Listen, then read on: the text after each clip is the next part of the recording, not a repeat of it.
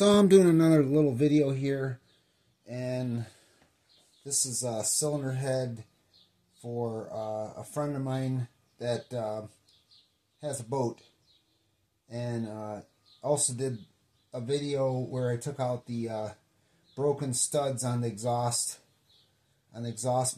side flange.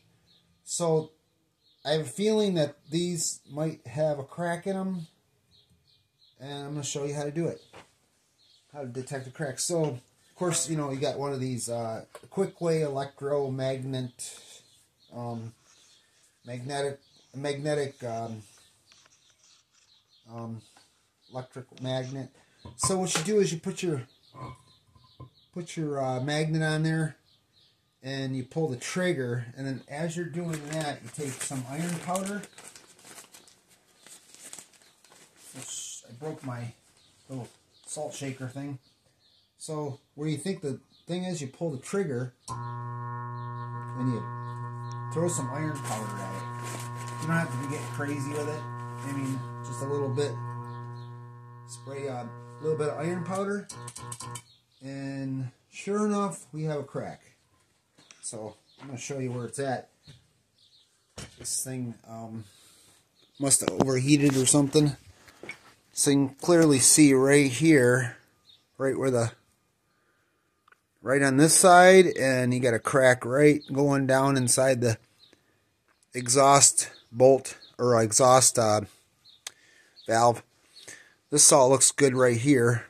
Actually, that's a piece of hair, but yeah, that crack is probably an inch long right there. And you got one going down the exhaust port here. Down there's a little piece of dust, but it looks like possibly some of it came down here. It looks like maybe a crack right there. I'm going to check that too. Not that I really want to say that the head can be fixed, because that's a hell of a crack.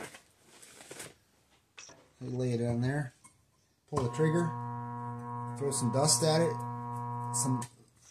and yep, sure enough, this has got a crack here as well. You can see right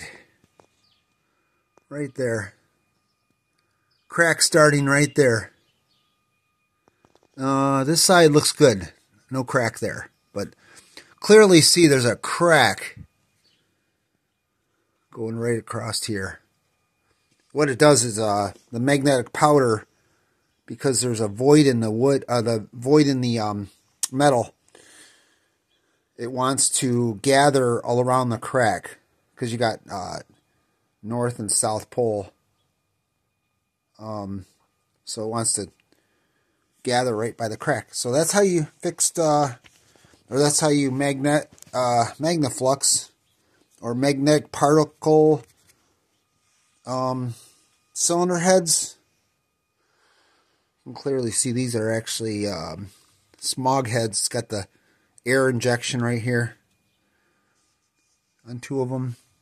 That one too. Air injection for emissions. So, alright.